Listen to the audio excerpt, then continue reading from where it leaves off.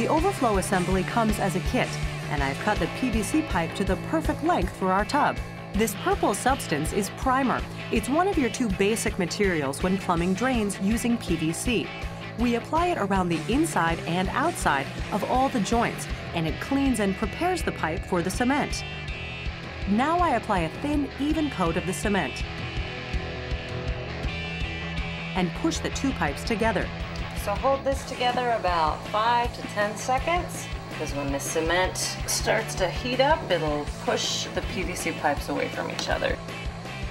I set the rubber washer on the drain piece and fit the overflow over its hole in the tub. I'm taping it to hold its place for now. And then I move to the other side of the tub to attach the drain plate. I run silicone all the way around the drain plate. When dry, this will create a watertight seal.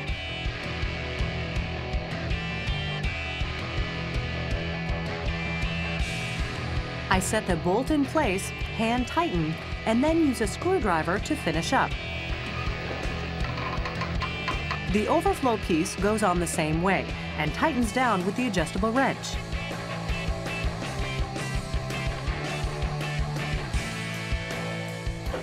Making some progress. That's right, one step closer to a bath. Awesome. I got some wood ready to go here. Nice. I think I did good. Yeah, you cut it straight? Straight enough. All right, let's get this framed in.